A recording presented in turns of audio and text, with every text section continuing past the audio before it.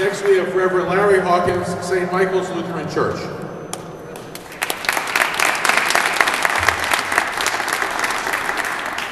Thank you, Senator. As a person of faith, I know that throughout the ages, religion has done much good in the world, and religion has acted in ways that have been harmful to many people.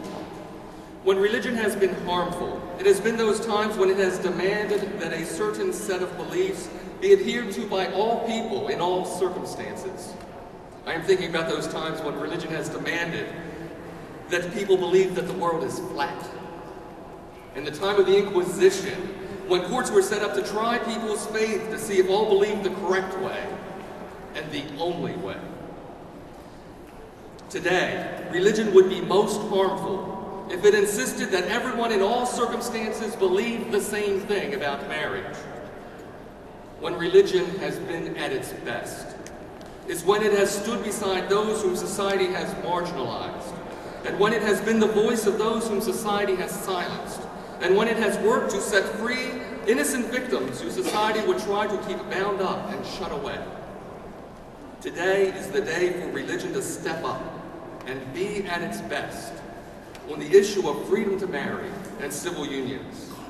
To be at our religious best means that I am not asking everyone to believe as I believe or vote as I vote. I am asking that everyone, especially people of faith, look at how the current law on marriage hurts same-sex families and marginalizes same-sex families and locks them away from the dignity and protections the law provides others.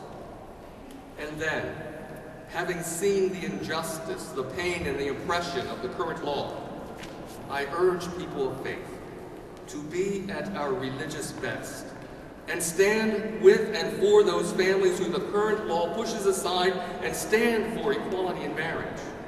And having seen the injustice of the current law, I call for people of faith to be at our religious best and speak for those families whom the current law tries to silence, and raise your voice in support of civil unions and equality in marriage.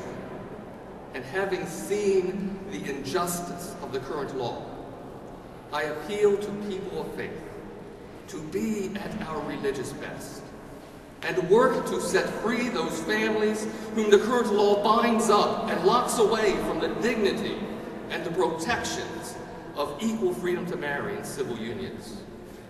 I applaud the efforts of Senator Leach and Representative Cohen, and I urge all of you, especially people of faith, to support the bills they present today.